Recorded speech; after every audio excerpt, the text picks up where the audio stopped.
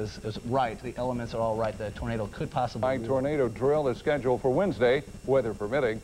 Tonight, Rich Thomas begins a series of reports to remind all of us that severe weather is serious business, especially when it comes to tornadoes.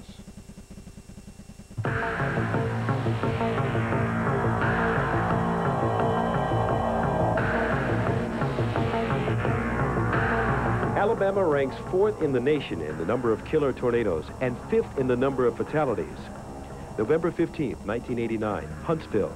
A tornado strikes during afternoon rush hour. 21 people die. May 3rd, 1984, Montgomery. An early morning tornado kills 5 and injures 35 others. Most of the deaths and injuries occur in vehicles as commuters head to work. April 3rd, 1974, a family of violent tornadoes sweep across North Alabama in the late night hours. 77 dead. In fact, since 1950, more than 300 Alabamians have lost their lives, more than 3,500 injuries, damage estimated at over $1 billion. But why is Alabama's death rate so proportionately high? David Wilfing is the meteorologist in charge of the National Weather Service office in Montgomery. Our problem here, most of our tornadoes are a lot smaller than the type you get in the Midwest. They only stay on the ground maybe for a few minutes up to maybe 15 minutes at a time. They tend to skip around. They're harder to detect on the radar because they're so small. Plus the fact they're usually embedded in rain. Many of them occur at nighttime. And it's just harder to get the warnings out to the people in the middle of the night.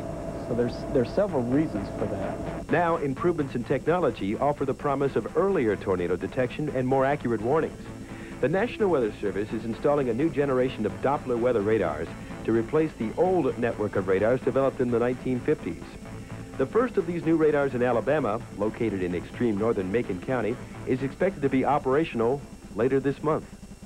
I believe the accuracy and timeliness of our warnings are going to improve a great deal. We'll be able to get tornado warnings out that much sooner because we'll see the wind patterns inside the storm. But no warning is good enough unless it reaches the public quickly. Now, improved satellite communications and Channel 12's first warning can get the warning to our viewers almost instantly. At Channel 12, you're able to get our warnings out on television faster than we can even get them on NOAA Weather Radio. And we're just real proud that you're able to do that. But as soon as we compose the warning and enter it in our computers, it's on the television screen, and that's tremendous. Now this week during Severe Weather Preparedness Week is a good time to sit down and review your severe weather safety plan, whether it be for your office, for your school, or for your home. And if you're not sure what action to take during severe weather, you can contact your local or county emergency management agency. They're located in the blue pages of the phone book, or call the State Emergency Management Office at area code 205-280-2200. From the Weather Center, Rich Thomas, WSFA News 12, Montgomery. By the way, if you didn't have a chance to write that number down, we will have it on our switchboard tomorrow. You can call and get it. And tomorrow night, in part 2 of our series, Mark Prater talks about severe thunderstorms and lightning. Lightning is the biggest killer. Still to come,